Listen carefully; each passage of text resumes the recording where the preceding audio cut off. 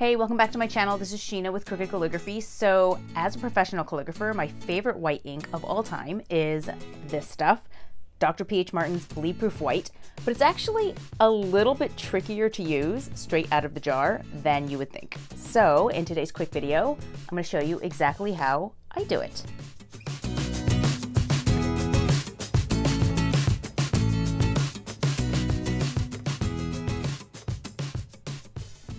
So when you first open up a jar of Dr. P.H. Martins Bleedproof White, this is often what you get. So you can see that it's sort of super clumpy, thick. It'll just get all over you. And it's kind of, the liquid inside is kind of separated from the solid. So if you try to dip your pointed nib in here, I mean, it's just kind of too thick to really flow nicely from your pointed nib, right? So you can kind of see that I'm just having a hard time. It's just not flowing. So what can you do about this? One thing that you can do is just add some water a little bit at a time to the top. Take some sort of stick. You can use an old chopstick. This is just the back of a paintbrush, and kind of stir it up. Get some of the thick stuff down in there.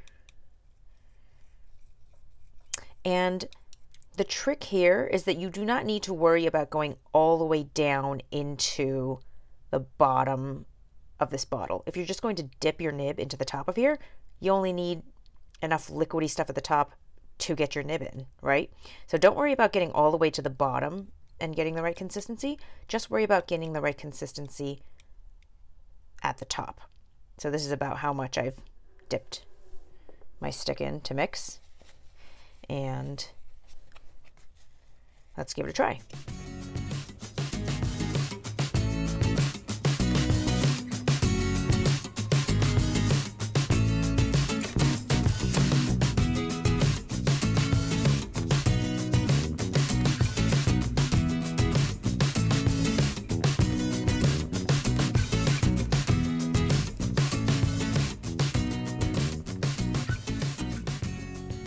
Okay, so you can clearly see here, way too thick, and just the telltale signs are, you know, the ink not flowing out of the nib, skipping a lot on the hairlines. It just means you haven't added quite enough water for it to flow nicely from the nib.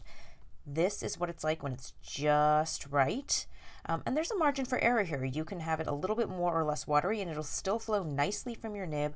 All the hairlines are solid and the same width.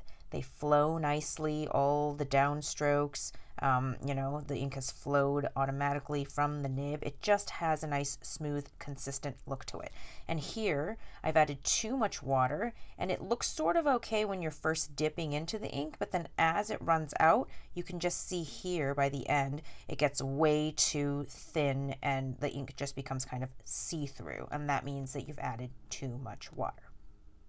So if it's too thick, obviously you can add a few drops of water at a time. If it's too watery, just leave the jar out overnight and some of the water will evaporate and it'll get it a bit thicker for you again. So this is definitely one way to go about it, is just to keep adding a little bit of water to the top of your jar, stir up that top portion, dip your nib directly in, and go until you get the consistency that flows nicely from your nib. The problem with this method, for me anyway, is that once you get sort of deeper into this jar, once you've sort of used up the top, it's hard to get your nib sort of deep into this jar and really dip easily. It can be kind of a pain. So, and it can be a little bit difficult to maintain this consistency sort of always at the top without dipping into that thicker stuff at the bottom. So what I prefer to do is put that Bleedproof White into a separate little jar. So this is a 1/2 ounce plastic jar. I got this from John Neal Bookseller, but you can find them at art stores. Really just, look around for them. But I do like to make sure they screw on tight. And confession, this does happen every single time I open up my jar of Bleedproof White, is I get this loveliness. So Let me clean that up. Okay. Aside from that flakiness happening every time I open up this jar, I like this method because this jar for me is easier to dip into with my nib, and it's a little bit easier to control the consistency. You will still, in this jar, get some separation. I don't know if you can see there how sort of the liquidy part has separated from the solid. So you will still need to stir up this jar, especially if you haven't used this ink in a long time. So when it sits, it will just separate. That's just the nature of it. But you can just see, I don't know, to me it's just easier to stir up this little jar and sort of control the consistency here. So those are just some tips on how to use Bleedproof White, how to get it to the right consistency. The key is to aim for the consistency of heavy cream and to really test it out with your nib and see if that consistency is working for you, and tweak with a few drops of water at a time in order to get it to flow really nicely for you. Once you get that consistency right, Bleedproof White is really an awesome white ink. You can see that it's very opaque, right? It covers smoothly and consistently. There's no flashing through. It dries nice and water resistant and sticks nicely to the paper, and it won't it's not too delicate. It won't rub off once it's dry, and it just flows nicely from the pen. So I highly recommend this Bleedproof White, and as long as you know how to approach it when you buy it, you'll find that it lasts a really long time and it will really work well for you.